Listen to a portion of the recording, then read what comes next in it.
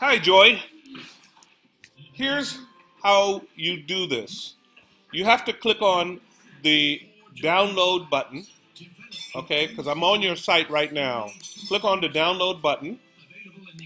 When you click on the download button, if you have the right Adobe program on your computer, this will happen.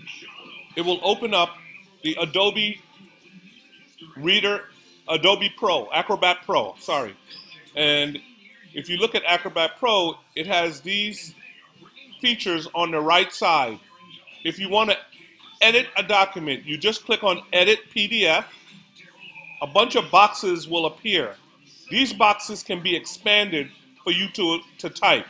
This one has a box. You can type on that one. Look at that. I'm typing. See that? Then if you click over here, you can expand this box and then continue typing. All right? Then you can expand this and Control Z.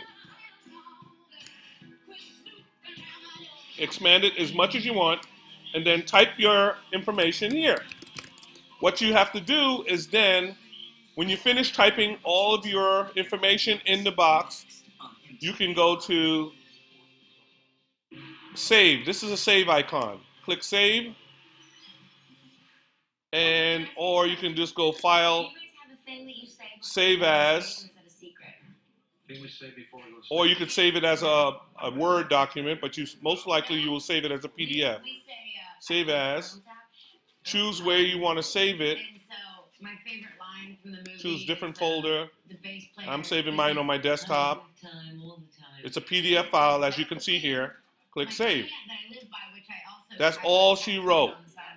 You should be able to handle this. Okay? Hope this helps.